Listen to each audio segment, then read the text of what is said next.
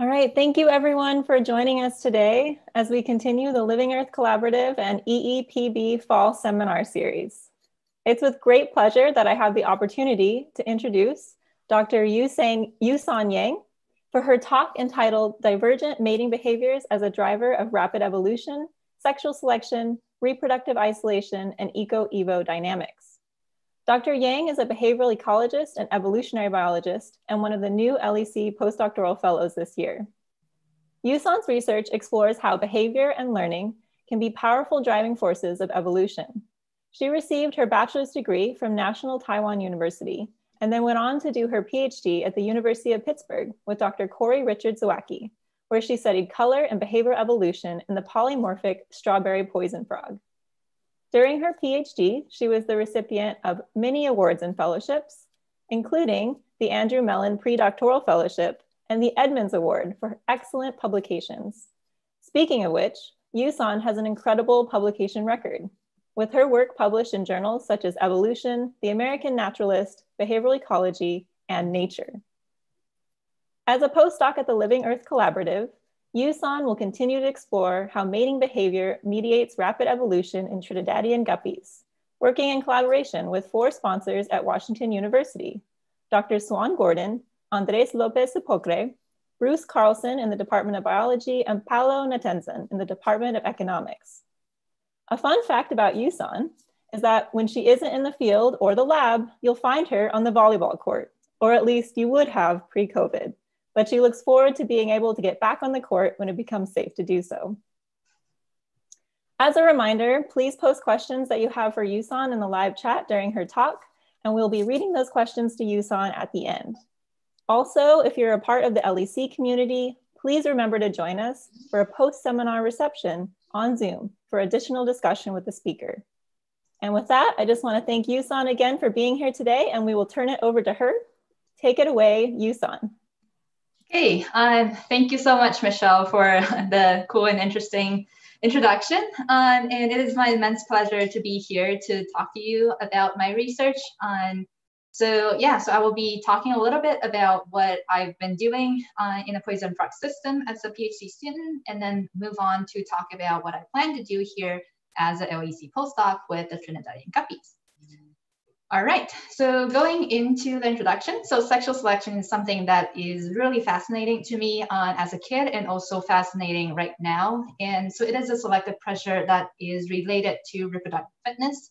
It is a strong driver of evolution, and it has created some of the most bizarre and interesting forms and functions that we find in nature. But it is not only about the morphological ornaments or weapons, but it is also about the diverse mating behaviors that are including things like female choice, courtship displays, male-male competition, male harassments. And the interesting things about mating behaviors is that it is both the product and the driver of sexual selection. So for example, if we look at female choice is the product of sexual selection on females that is the product of sexual selection on females to have the highest reproductive output, but it is also the agent of selection that is selecting for conspicuous male ornaments, or also like high quality males and on the signals. And then so my research interest kind of boils down to these 2 questions. So first one, what drives mating behavior evolution? So what are the environmental factors or the evolutionary factors that drive mating behaviors?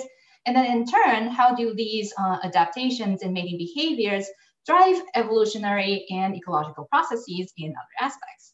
So I will be talking about 2 main systems that I've worked with. So the divergent mating behaviors and reproductive isolation in the colorful polymorphic poison frogs, and the divergent mating behaviors and eco-evolutionary dynamics in the Trinidadian guppies.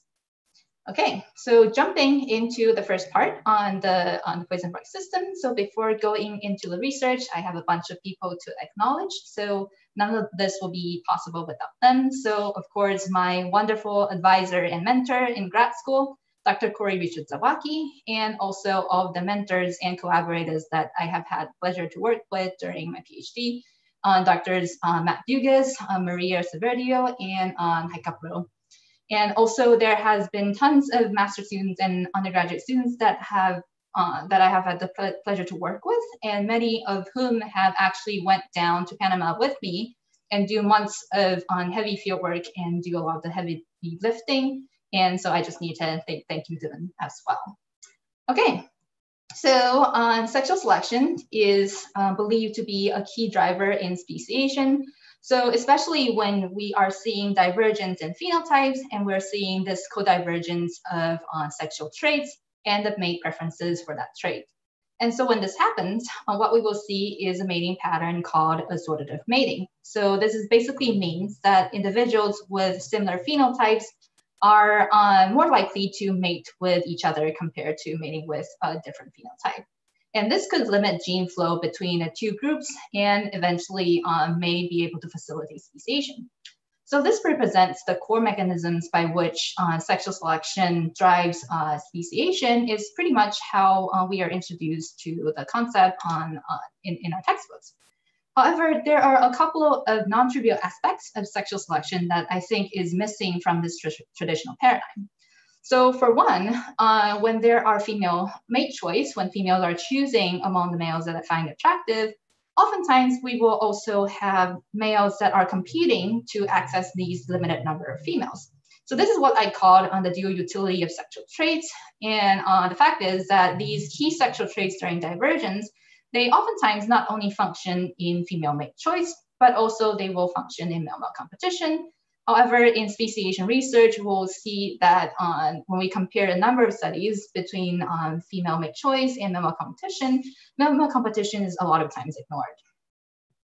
And the second thing I want to talk about is on the development of mating behaviors. So if we go back all the way to the era of ethology, under Divergent's framework, we have long known that animal behaviors can be mediated by a number of different processes.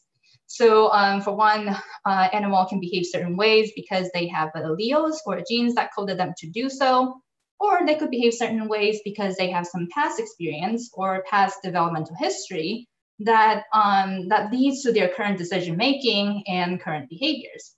And so even if we know that these are all important components of how behaviors are shaped, traditionally in speciation research, mate preferences are often considered genetic in the models.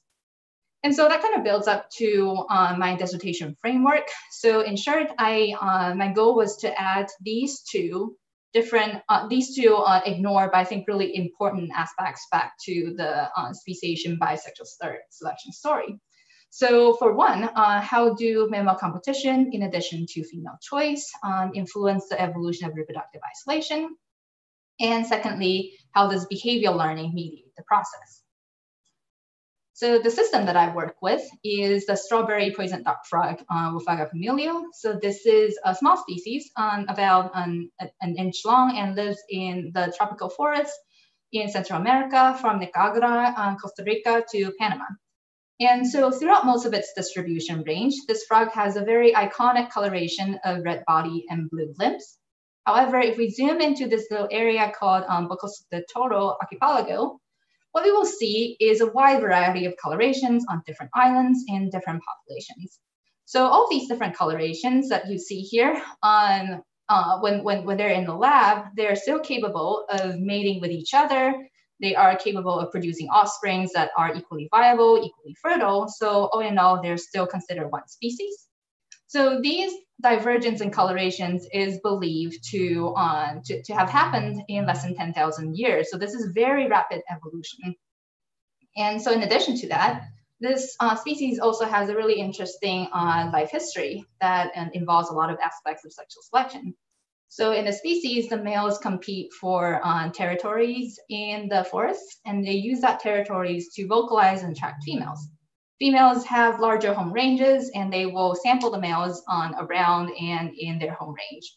And so when the female is satisfied with the courtship, usually it's like tactile and vocal, the pair will mate, and she will lay a clutch of eggs in the male's territory. The males will take care of that clutch of eggs, so that mostly involves hydrating the clutch, so by sitting on top of them or peeing on them to keep them hydrated. And that will continue until the tadpoles hatch. And then by that point, the mom, the female will come back and then transport the tadpoles on her back to water bodies in trapezine plant leaves, for example, like in a bromeliad. And she will feed that tadpole with unfertilized eggs until they metamorphose to little frogs. So this is a great system with male-male competition, with female choice, and also with parental care of both sexes that is really suitable to look at how reproductive behaviors or mating behaviors influence trait evolution and reproductive isolation. So people have taken advantage of this system and asked the fundamental question of whether mate preferences have diverged along with the divergence of colorations.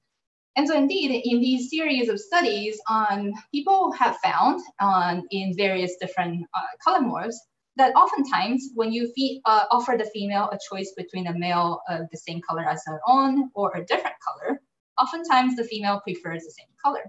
So these patterns has been interpreted as reproductive isolation evolving among these different color morphs. But as you might have noticed, within this interpretation, there is nothing about male-male competition, which potentially could be mediated by color. But at that point, we didn't really know how much that is. And also, we did not talk about how these different preferences are shaped.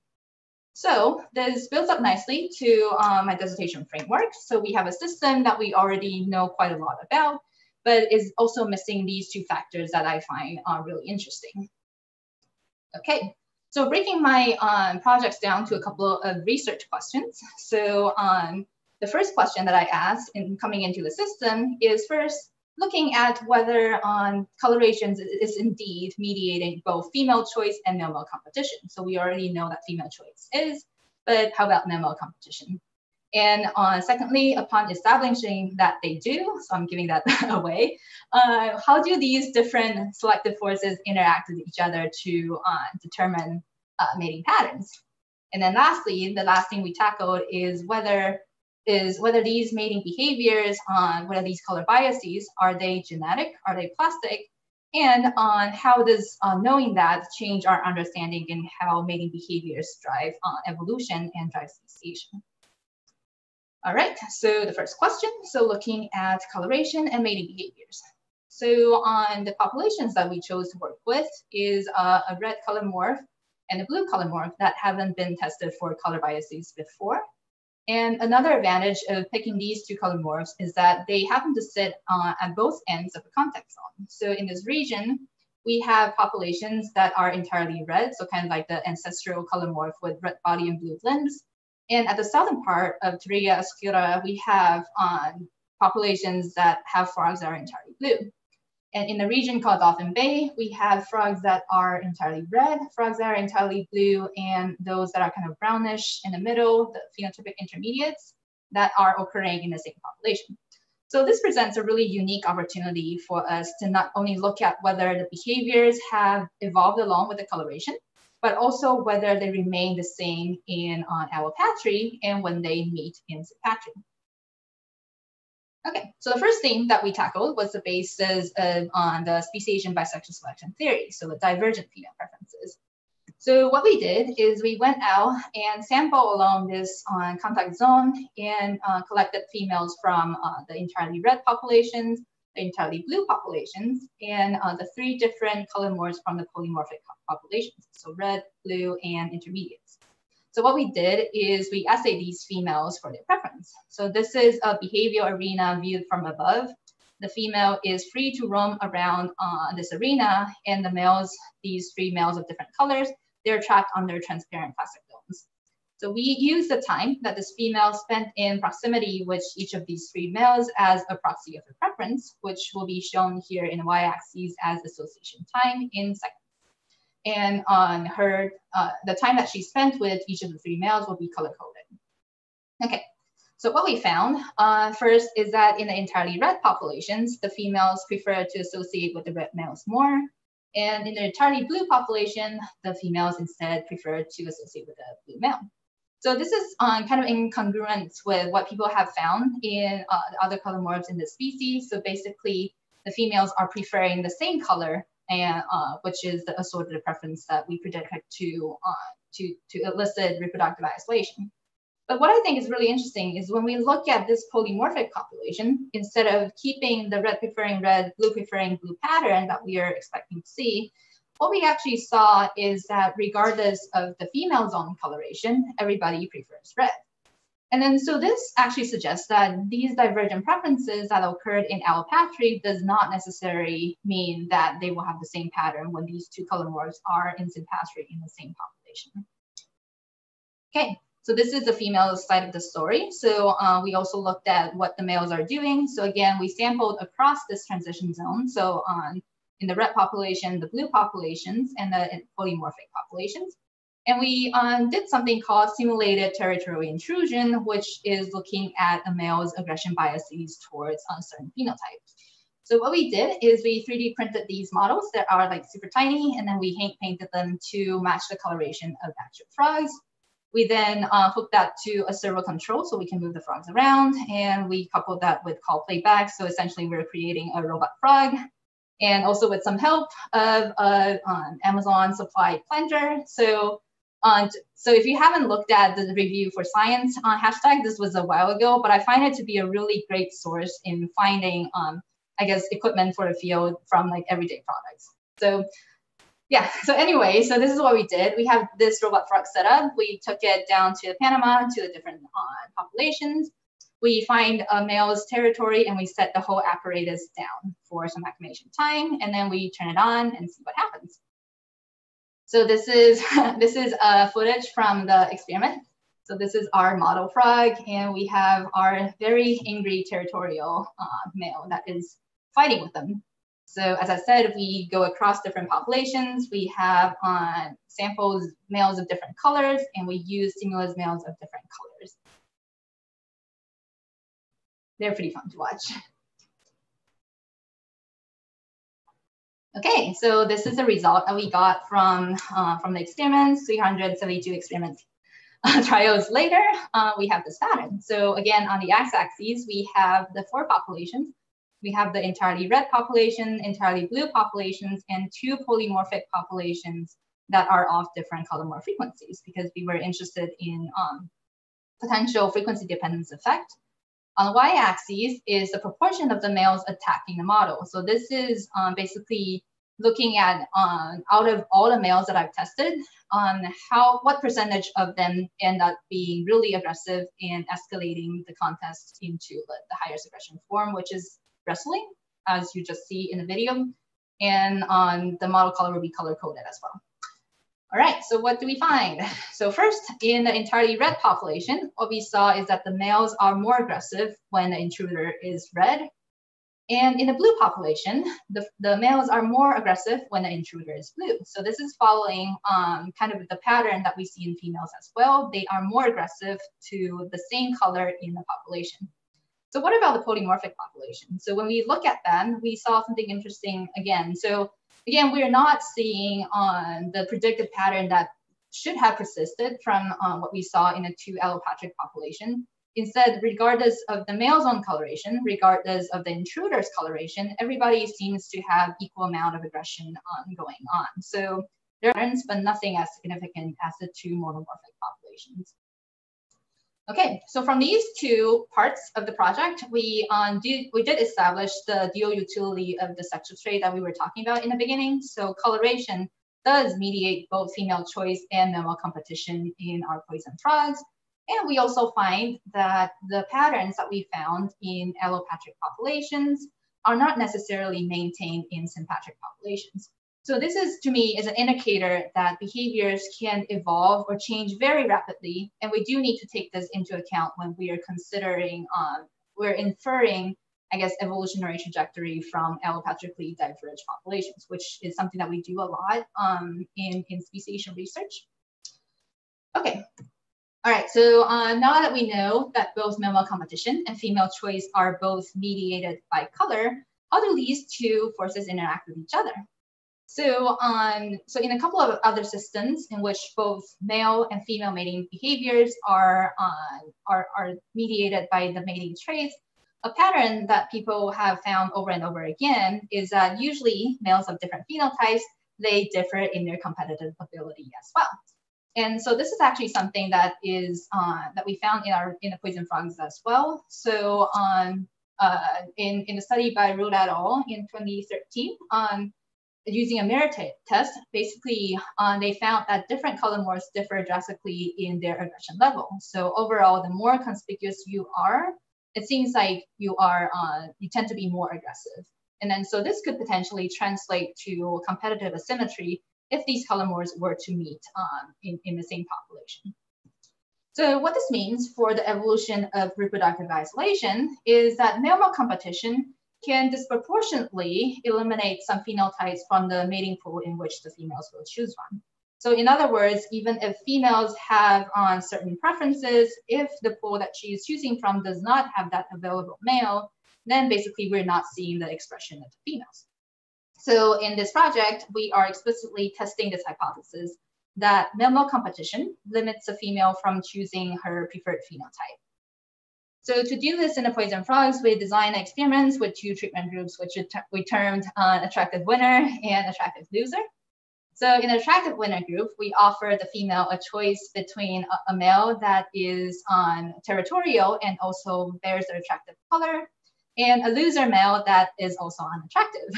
And in the attractive loser group, we have the female choose between a territorial male that is unattractive and a loser male that has the attractive color. And then so we have a treatment that the male-male competition and female preference are operating in the same direction, and a treatment where they are operating in opposing directions.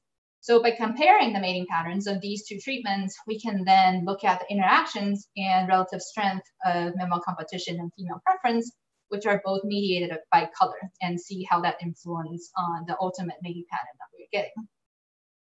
Okay, so this was an experiment done in a breeding colony at University of Pittsburgh in the Richard Zawacki lab. And so we chose from some of the morphs that we have, and these morphs also were demonstrated before to show a sort of preference. So the female basically preferred the male that has the same color as her own. So logistically, how it was done is like this. So this is a typical breeding tank in our colony. We have plants for oviposition. We have PVC pipes filled with water that the females can put tadpoles in. And so what we did is first we introduced two males that are of the same size but of different color morphs, and we let them compete for dominance. And so because this is what we will see when we put two males together. So basically they fight for dominance, they wrestle a lot.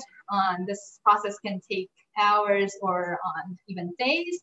So what we did is we frequently come back and we observe the behaviors, and we operationally define the contest as resolved when we have 3 consecutive observations of the same dominance relationship, which is inferred by the behaviors. So once we have a winner and a loser established, we introduce the females. In the attractive winner group, we introduce a female that preferred the winner's color.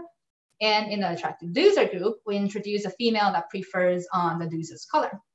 And then so we kept these trios together until they produced tadpoles, and then we genotype the adults and the tadpoles and use microsatellite markers to infer paternity. So figure out who the dad is for these tadpoles. Okay, so this is the results that we got from this experiment. So just to remind you, we have 2 treatment groups in which the females are choosing from an attractive winner and an unattractive loser. Or she's choosing from an choosing from an attractive loser and an unattractive winner. And these will be shown in darker shades, darker and lighter shades respectively. In this graph, the x-axis is on the female's color morph.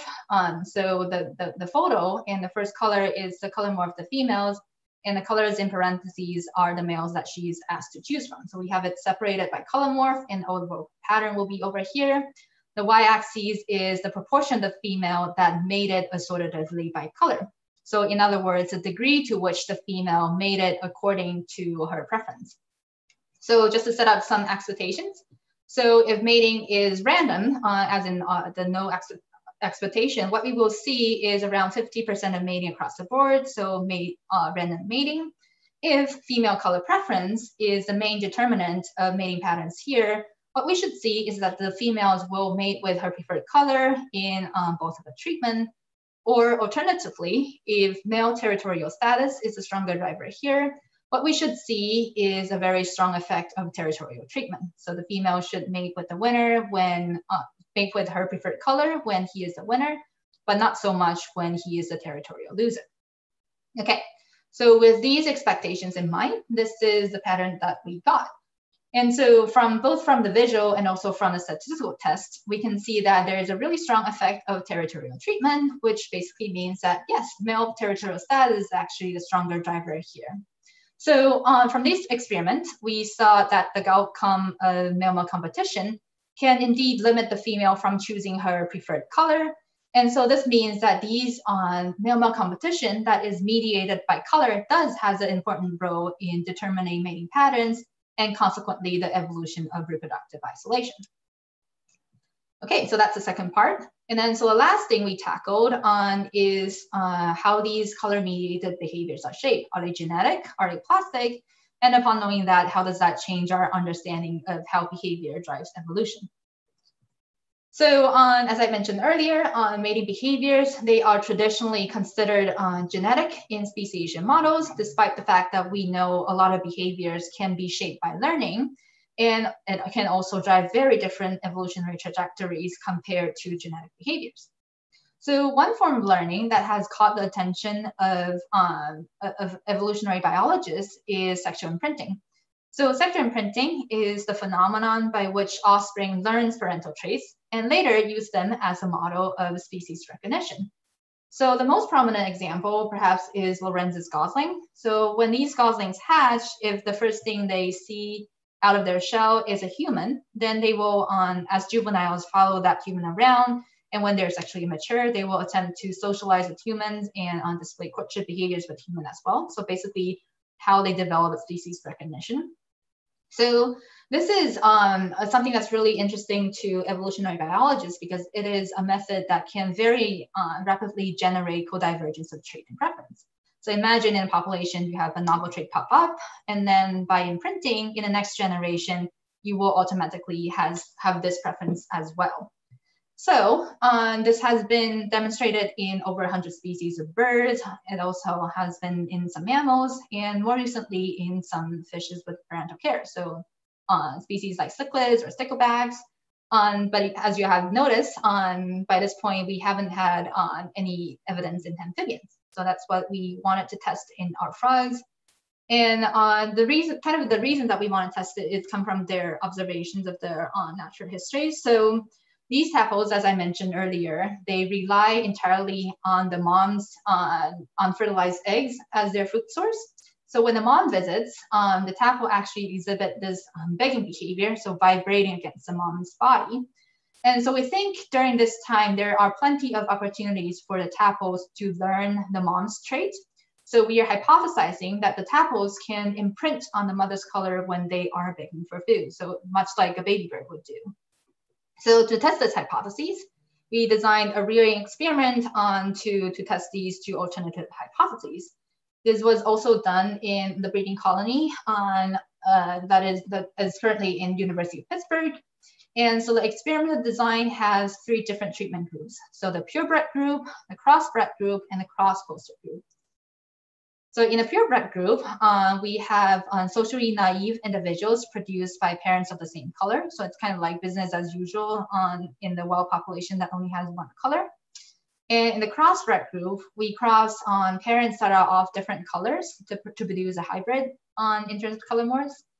And lastly, in the cross-poster group, we swap the tadpoles between 2 differently colored parents, and that then raise the tadpoles to sexual maturity, to metamorphosis. And then so upon metamorphosis, we keep these juvenile frogs in isolation until they are sexually mature. And so by that point, we then assay the males and the females for their behavior. So females for their preference, males for their aggression biases, using an apparatus that is very similar to what I talked about in the very beginning. So in a purebred group, we assay the individual's bias against their own color and a contrasting color. In the crossbred group, we assay them against the mother's color versus the father's color. And in the cross-foster group, we assayed them to choose between the foster parent's color and the biological parent's color. So combining these, we can tease apart whether these behaviors are genetic or learned or both. Okay, so these are the results that we have. So just to orient you, we have female preference on the left and male aggression biases on the right. On the x-axis, we have our 3 breeding treatments on the purebred group, the crossbred group, and the cross-foster group. The y-axis is the proportion of the association time that the female spent with either of the stimulus male.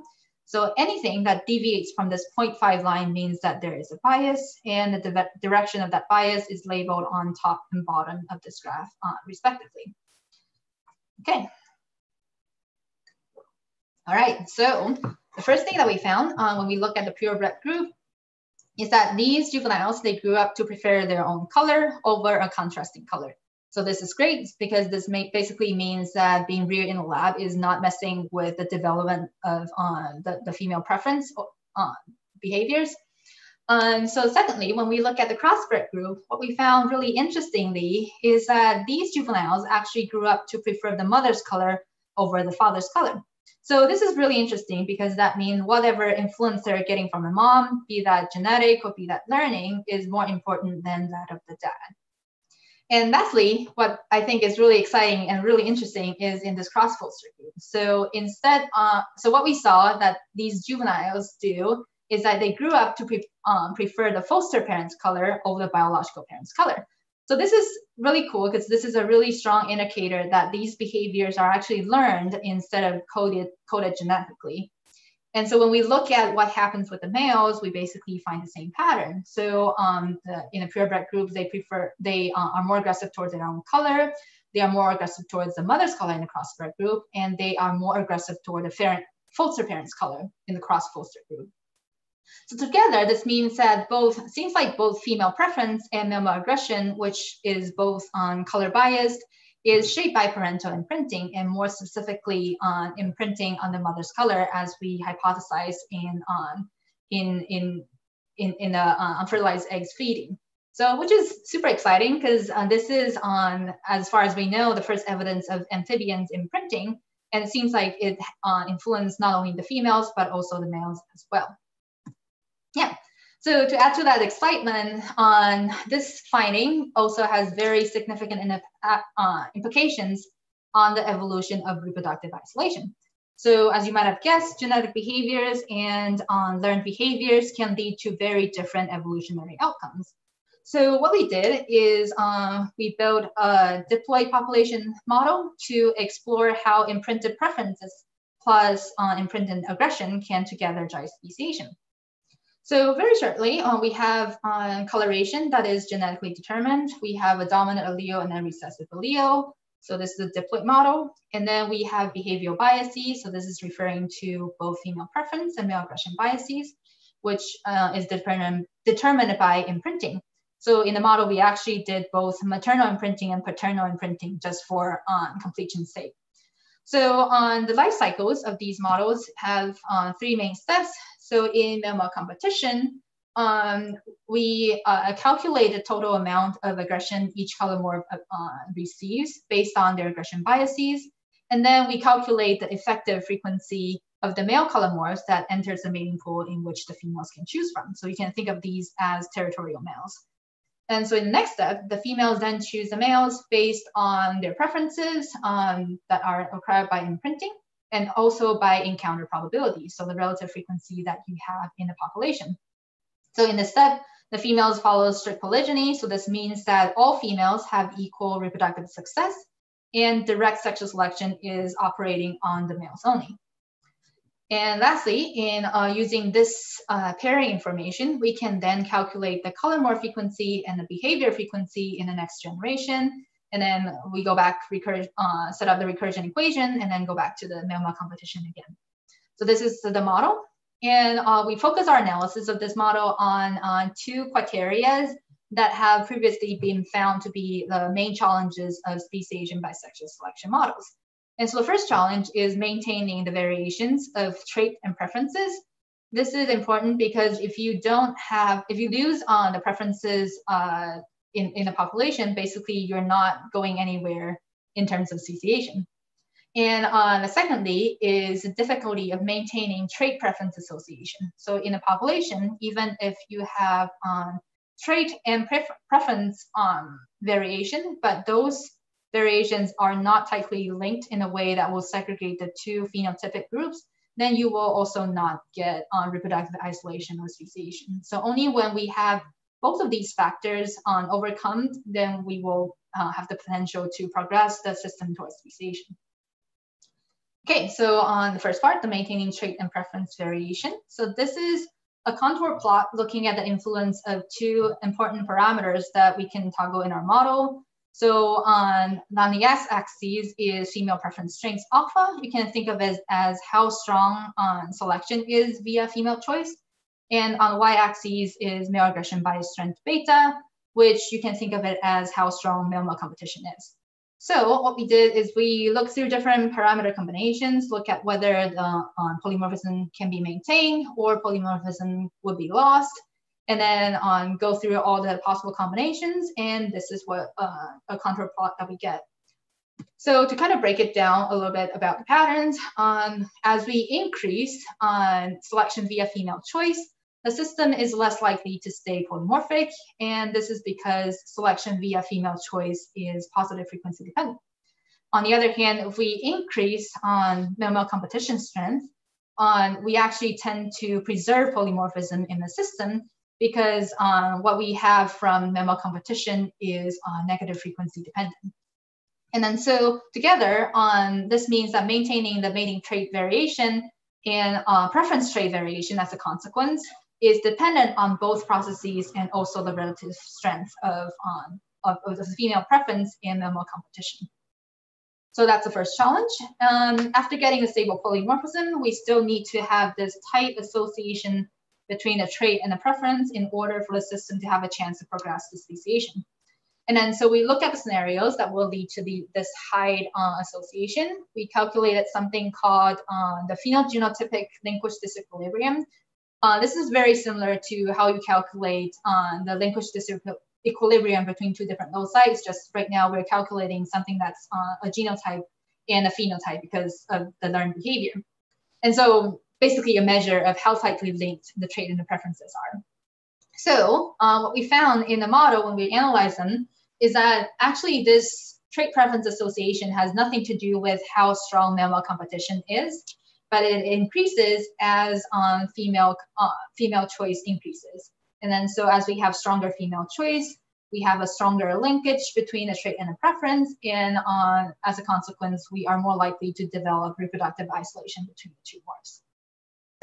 Okay, so to summarize, reproductive isolation, according to the model in imprinted female preference and male-male aggression, it is most likely to evolve when we have high female preference or high female choice because we need these strong trait preference association to limit the gene flow. However, we cannot do so without strong male-male competition to kind of counter the positive frequency dependent selection that is created by really strong female mate choice. So to break it down mechanistically, the implications of these imprinted behaviors is that rival imprinting, which is imprinting that creates aggression biases, they are key to maintaining stable polymorphism because they can generate negative frequency dependent selection. And then sexual imprinting is actually the key step in limiting gene flow between the two divergent groups. And then so this is really exciting because like we are providing, I guess, a novel mechanism of how sexual selection alone might be able to drive speciation, which if you're familiar with the speciation literature, it is something that people have always found to be really difficult and under really stringent conditions. And so with this model, even if it's a really simple population genetics model, it kind of opens up this, I guess, novel idea of how sexual selection alone can do this. All right, so that is the end of my PhD research in this talk. So I will just part with a couple of take-home messages that I took away from my PhD, and which I think is not specific to the frogs that I study, but to a lot of other organisms as well. So first is that divergent sexual traits is, as I said, repeated over and over again, mediating multiple processes, mediating male competition, mediating female choice. And we do need to consider both of these processes in reproductive isolation or evolution in general, because mating patterns, which is the ultimate determinant of gene flow, is determined by all these different processes. And lastly, I would like to pull attention to the learned mating behaviors, which compared to genetic behaviors can have very different evolutionary trajectories. And so, and we do need to think about them more in terms of their implication on speciation or evolution in general. All right, so that's the end of the poison frog story. Now I'm gonna switch gears and talk a little about how the projects that I am starting to do and also will be doing here as a Living Earth Collaborative postdoc. And so on the Trinidadian guppies. And so this is a project that I will be doing with the 4 mentors at Washington University at St. Louis, and they are all Living Earth Collaborative fellows as well. So Dr. Swan Gordon, Andres Lopez Tocopere, Bruce Carlson, and Paulo Tenzin. And I would also like to acknowledge some of the undergrads that has already started doing these research with me. So Shayna, Zakia, and Courtney, and I look forward to progressing the projects more with you guys. Okay, so towards the end of my PhD, I am thinking a lot about how behaviors, especially I guess non-genetic behaviors, contribute to evolution. So a lot of times behavioral plasticity, or you can call it behavioral flexibility or context-dependent behaviors, is the first response to a changing environment. And so that could really dictate the evolutionary trajectory of populations. So an example that I really like recently is about urban noise and the evolution of bird songs during COVID shutdowns. So this is the, I guess, the traffic level of in the San Francisco area during the shutdowns in the early months of 2020. So the traffic level drops back down to a really low historical level, and so does the background noise. So the white-crowned sparrows in the area actually respond really rapidly to these different changes. So they started to sing softer songs because they are now not masked with these background noises, and they actually have more elaborate songs in terms of frequency bandwidth, and that are more attractive to females. So this is essentially reversing the effects of half a century of noise pollution. So I think this is really cool because it demonstrates not only how behavioral plasticity can really be a facilitator of adaptation, but also that behaviors and the plasticity can kind of shield trait variations from disappearing from big environmental fluctuations. And so moreover, these behavioral shifts, either it's genetic or it's plastic, can actually have higher level ecological consequences, including higher up to the ecosystem level.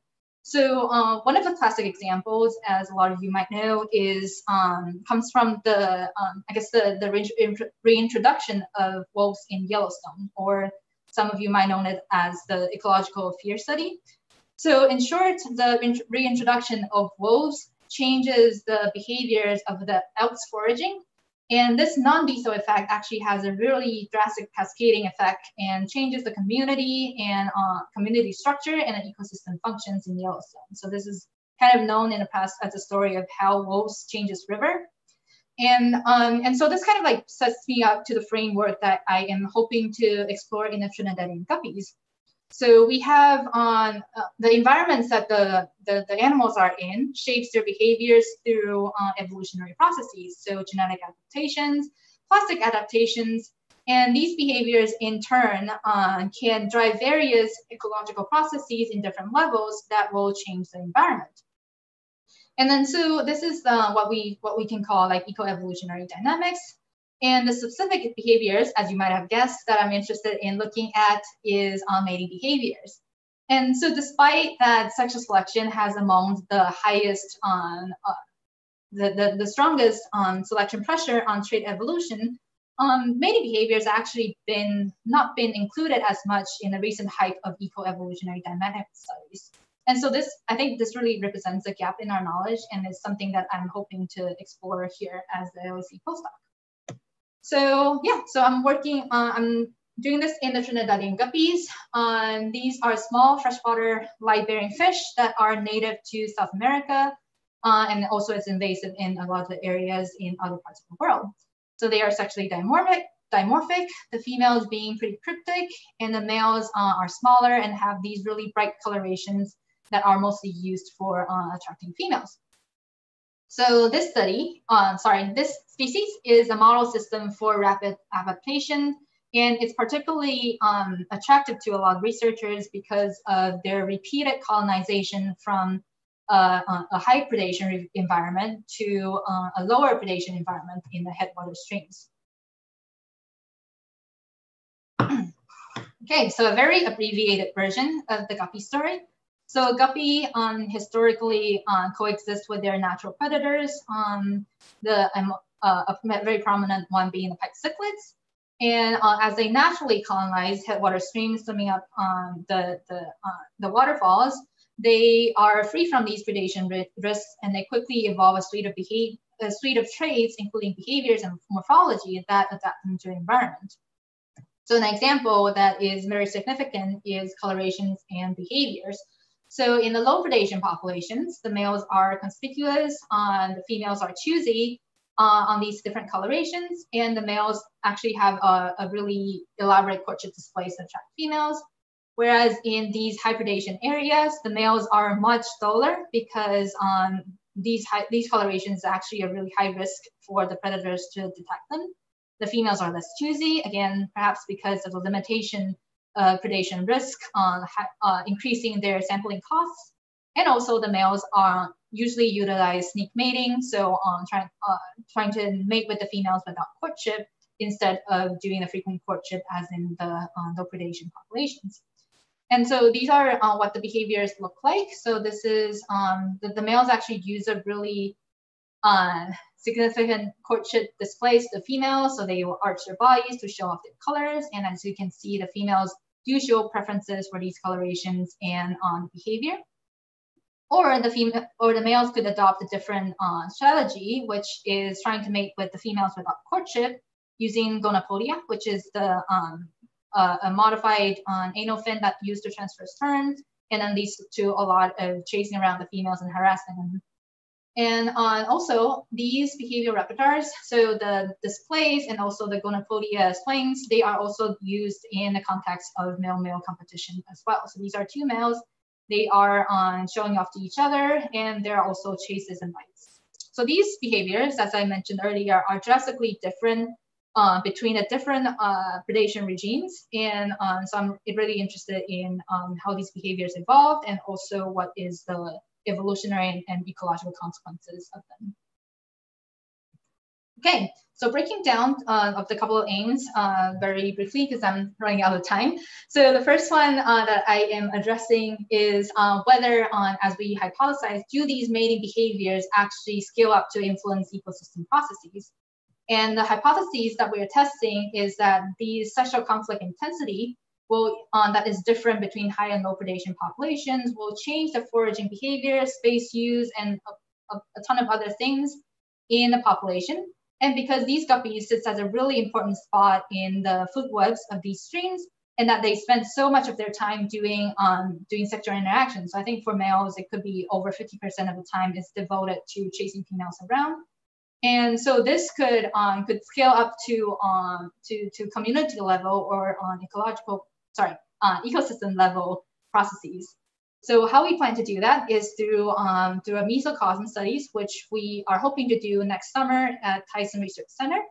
So in the mesocosms, we will set up so that they have important components as in their original habitat. So algae and detritus, invertebrates, and guppies.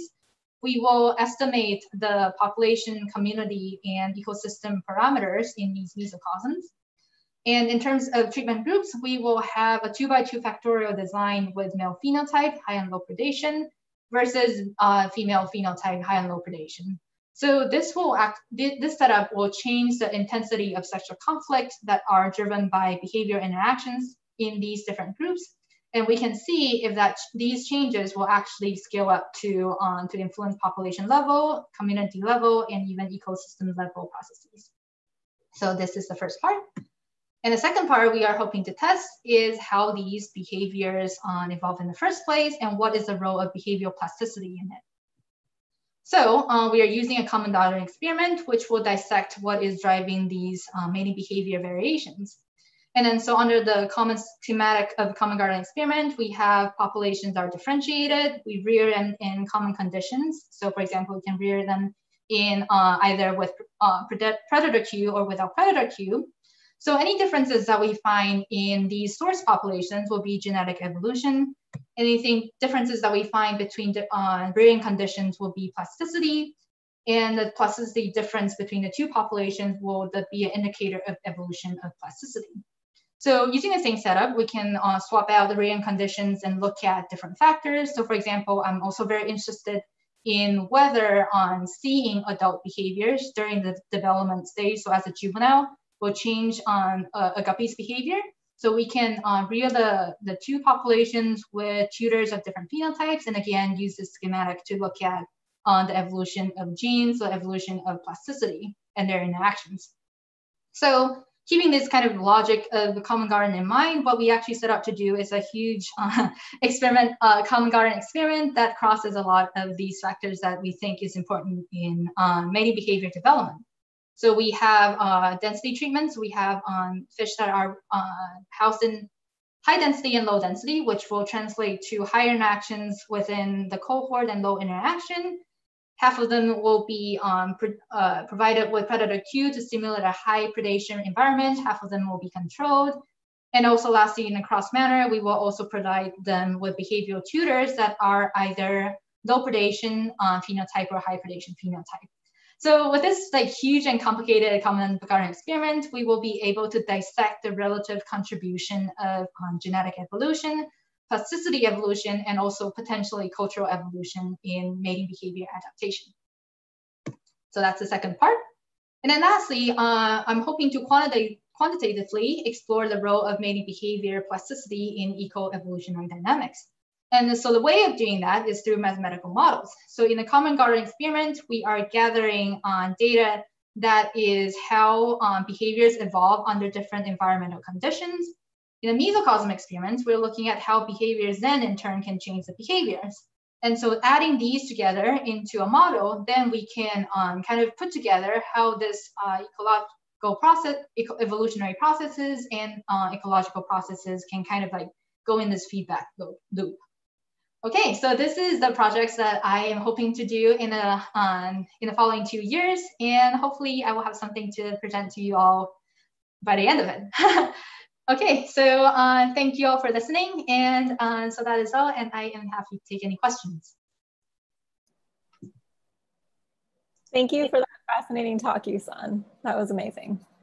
So I just want to remind everyone to post questions in the chat.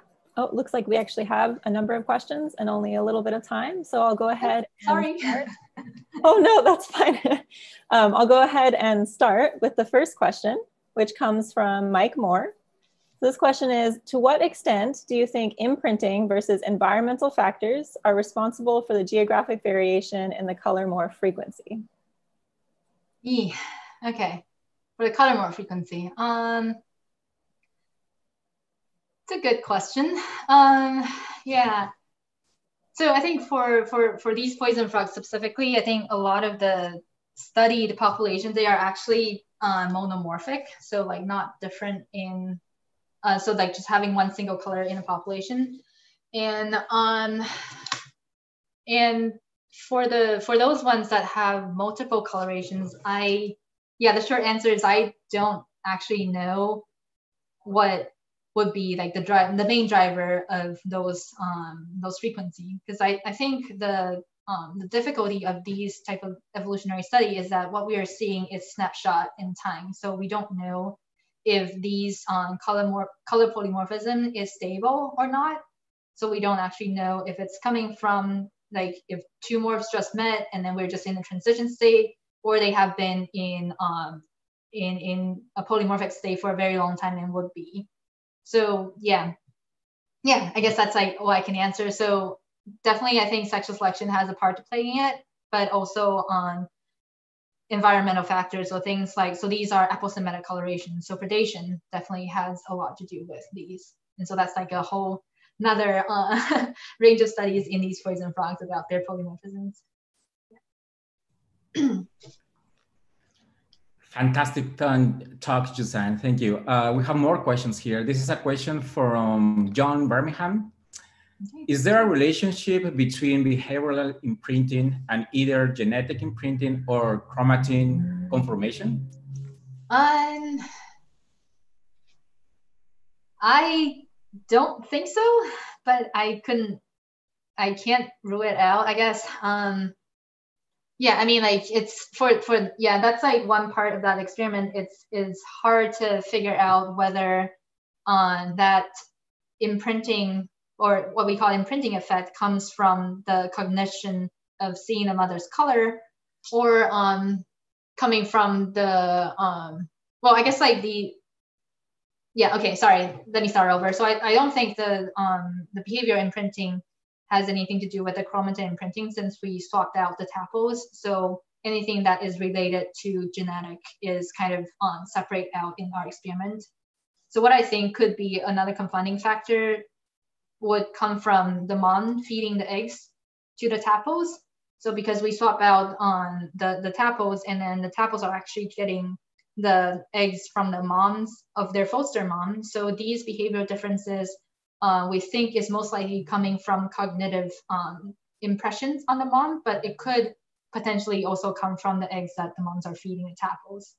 So yeah, so we couldn't say that it's definitely imprinting, but I think that's the most likely explanation. But I do think it's very distinct from the chromatin imprinting. Yeah. Okay, great. So the next question that we have is from Matt Austin. He asks, if poison frog color is aposematic, have people also looked at how spatial turnover and predator composition may affect poison frog color polymorphism? Yeah, definitely. Yeah, that's like a huge area of research in the poison frogs. Yeah, so usually what people predict with aposematic coloration is that because it's kind of like, if you, the higher frequency you have in a population, the more effective you are as an aposematic signal, because it provides more learning opportunity for the predators. So usually people predict positive frequency dependent selection in aposematic coloration, and then that tends to bring monomorphic population, so having just one color morph per area. So the interesting things with these poison frogs is that in other poison frog species, predation has usually been found to be a really strong driver.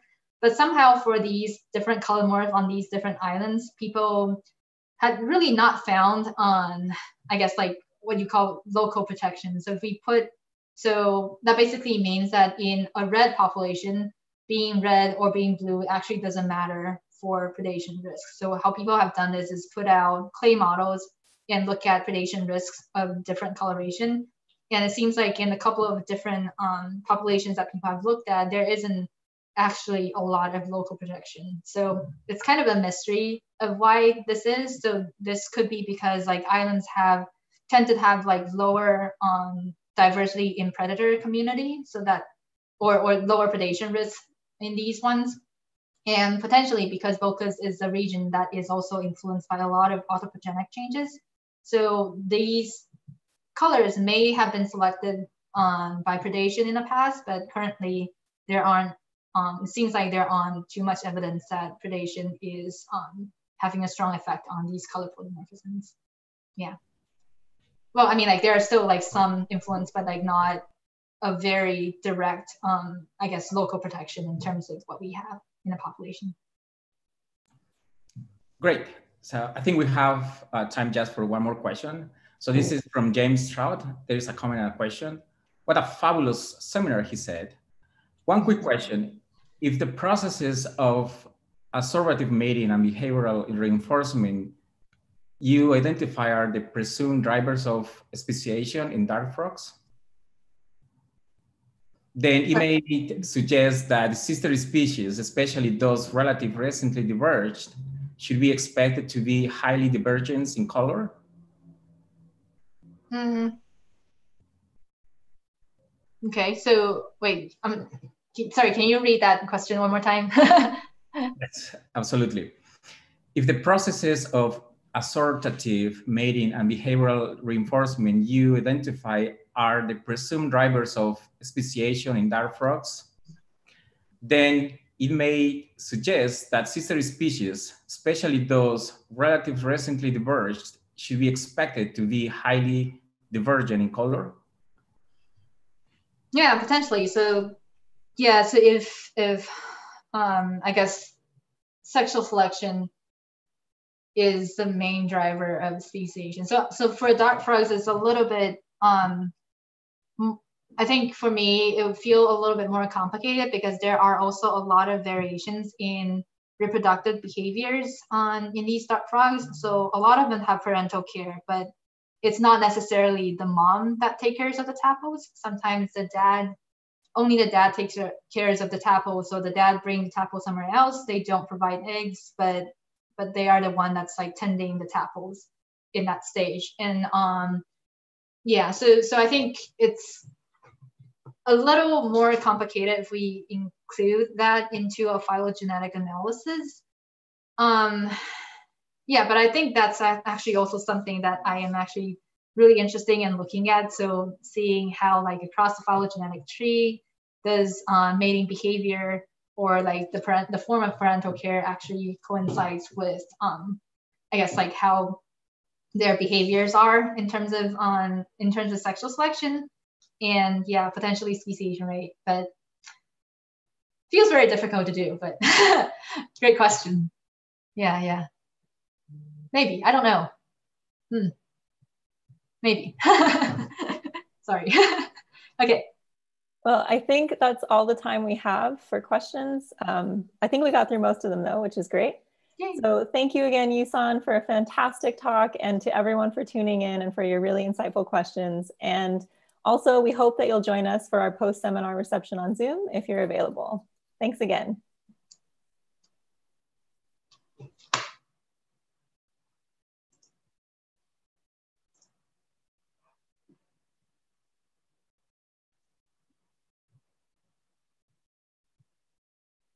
Do we stop streaming? I'm ending the stream, so end.